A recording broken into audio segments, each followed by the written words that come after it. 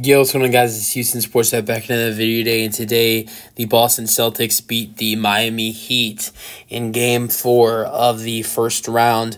Boston takes a 3-1 lead in this series and could close this series out tomorrow in Boston and move on to the second round. And if they move on to the second round, they will face the winner of the series with the Cleveland Cavaliers and the Orlando Magic.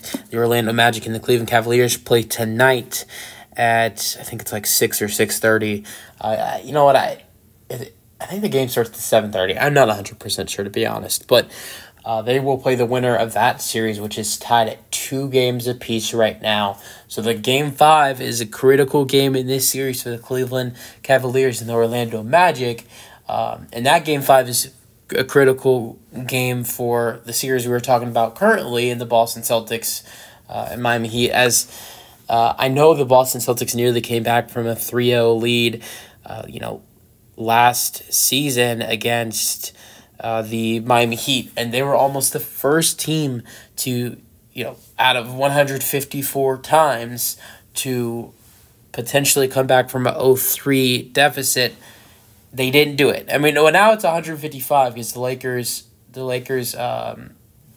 well, I actually won 156 because the Pelicans got swept last night. The Lakers lost 3-1, so it's now 0-156. And the Celtics are the closest team to ever almost do it. I don't see the Miami Heat winning 3 games in a row against this Boston Celtics team. Even if they were healthy with Jimmy Butler and Terry Rozier, I don't see it happening. And those two guys not being healthy is a big reason why I say Miami can't do it. But, I mean, at the same time, Boston's going to be without Kristaps Porzingis in Game 5. Maybe that is a potential. I could see Miami, if they play their best basketball, I think they need to shoot the ball the way they shot in Game 2. But if they can do that in Boston, I could see them taking a Game 5, and getting the series down to only being down one game. But you're gonna have to play some good basketball to beat Boston, even without Porzingis in Game 5. You're gonna be without Yami Vasquez Jr., Terry Rozier, and Jimmy Butler. So, So Yami Vasquez Jr. did get hurt in this game. He scored 9 points, 22 minutes. He's not going to play in Game 5. Kristaps Porzingis played 14 minutes with 7 points and 3 rebounds. He had a tough injury in this game that's going to keep him out. Game 5, Terry Rozier and Jimmy Butler have been out this whole series, so nothing's changing with those two guys. But honestly, outside of Derrick White, Boston played terrible in this game. They didn't play good. Their 2 stars, Jason Tatum and Jaylen Brown, didn't play good. They shot a combined 12 for 32. Boston didn't play good. Boston again played good defense in this game, like they did in game 3, right? Yeah, Game 3. But in that game, they were also, they were knocking down shots. They were playing really good basketball offensively. They were not doing that in this game. Miami, they could have taken advantage in this game and easily got this win. They easily could have got this win if they played better basketball, but they didn't because they played terrible basketball. I think they took too many three-pointers. They were rushing their shots. They were taking terrible threes as well. They shot 9 for 33. A lot of those were terrible shots. I mean, just terrible. A lot of deep shots as well. Like, why are you shooting that? I think the only guys that should have green lights to keep shooting the ball on this team, I would say, is Tyler Hero, who shot 2 for 6 from 3 tonight. Maybe you could say Caleb Martin, but not from deep. 4 for 8 from 3 in this game. So he shot good from 3. He had 18 points. What I just have to say about things is that Miami did not, they did not shoot the ball well tonight. They did not do a good job offensively. And they started to play better basketball and started to change things around in the fourth quarters, outscoring Boston 21-29 in that fourth quarter. And if they could have played the whole way, the way they did in the fourth quarter, they would have beat the crap out of Boston in this game. And that's just out of my honest opinion. They only scored 12 points in the second quarter. That's unacceptable. And the thing is you're only putting 12 points in the putting up 12 points in the second quarter. You think Boston's going crazy offensively, Boston only put up 19 points in that second quarter. Boston was terrible in the second and fourth quarters of this ballgame, only scoring 40 points. And then they put up 28 in the third, which is good or solid. First, they had a really good first quarter, putting up 34 points. But I think the second quarter, if you go back and you look at it, that was your chance to take advantage in this ball game. If you could have put up potentially 22 to 25 points in that fourth quarter. In that second quarter, this game is a lot closer, and they took a lot of terrible shots in this game, in my opinion, and they looked terrible offensively. But at the same time, so did Boston. But yeah, all right. But Derrick White was the savior in this game for Boston. Without him, I think Miami probably wins this ball game in a terrible, terrible low-scoring game. 38 points for Derrick White. He shot 8 for 15 from 3, 15 for 26 shooting. He had 20-plus in the first half. Derrick White was going crazy in the first half, and he carried it over to the second half, just not as good.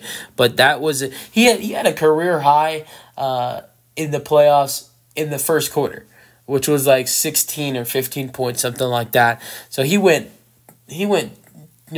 over double his career high in the playoffs. 20 points for Tatum, 11 rebounds, 5 assists. That's a good stat line, but Tatum was shooting terrible. He shot 5 for 14 and 2 for 6 from 3, and 8 of those 20 points came from the free throw line. Porzingis was good, but shot 1 for 5, and he only played 14 minutes. Drew Holiday was good with 11 points and 6 assists and 6 rebounds. Derrick White, we don't need to talk about him. I already talked about him, but he was fantastic. Jaylen Brown, 17 points, 5 rebounds, 2 steals, 2 assists. Another good stat line, but terrible shooting night. 7 for 18, 1 for 3 from 3, 2 for 4 at the free throw line. Then off the bench, Boston only had 9 points off the bench. Their bench has been producing in this series. Guys like Sam Hauser and Pritchard have been good in this series. Al Horford has been good, which he was good in this game tonight. Their bench in last night's game was not as good as it's been in this series. Sam Hauser, 0 points, 3 rebounds. Al Horford had 7 points and 8 rebounds, but his minutes did go up because of Porzingis' injury. That's when you look at the minutes he was playing, that's not really impressive. 34 minutes, shot 7 points, 8 rebounds, 3 for 5. It's good. He wasn't bad, but he played a lot of minutes, which he's been putting up those kind of numbers in shortened minutes. So, those are the numbers he's been kind of around. He went a little bit above his numbers this series with way more minutes. And then Pritchard had 0 points. Luke Cornett had 2 points in 3 minutes. So, 2 of their 9 bench points was off of a player who only played 3 minutes of the ball game. So their bench was not producing like it's been in this series. All right, for the Heat, 25 points for Bam Adebayo, 17 rebounds, 11 for 22, 1 for 3 from 3, 19 points for Tyler Hero with 4 assists and 4 rebounds, 18 points for Caleb Martin. He was really the only Heat player that shot good from 3 last night, 4 for 8 from 3, 5 rebounds, 3 points for Nikola Jovic. I don't know why Spoelstra stopped playing Jovic. 16 minutes. He did shoot 1 for 4, 1 for 4 from 3.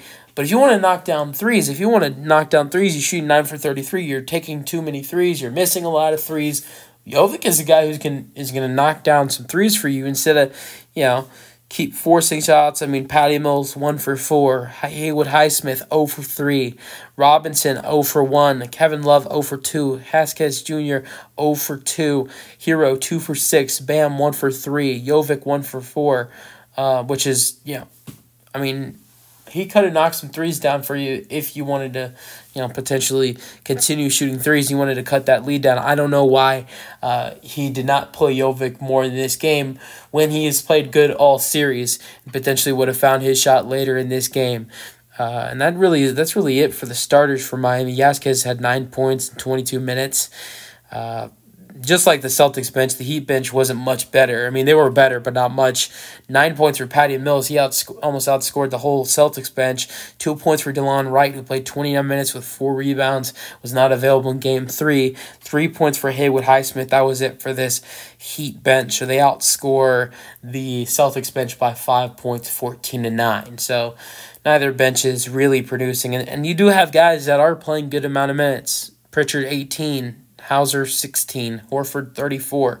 Then for the Heat, 22 for Patty Mills, who had 9 points. So he definitely took advantage of it. DeLon Wright, 29 minutes. Also, Haywood Highsmith, 19. Guys who didn't play for the Miami Heat, they've been without Josh Richardson, a guy who has been a part of their team, and he had a shoulder surgery.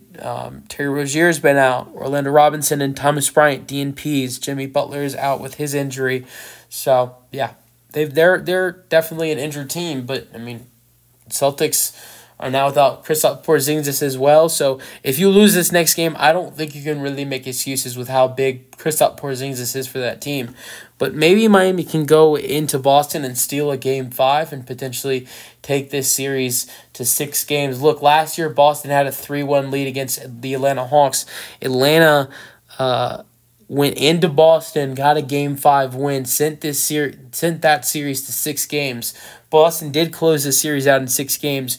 But last year, what I'm trying to say is last year Boston was not able to close out their first round series against the Hawks at home in Game 5. So maybe the same thing without Porzingis happens again against the Miami Heat. Just saying. Let me know your thoughts and peace out.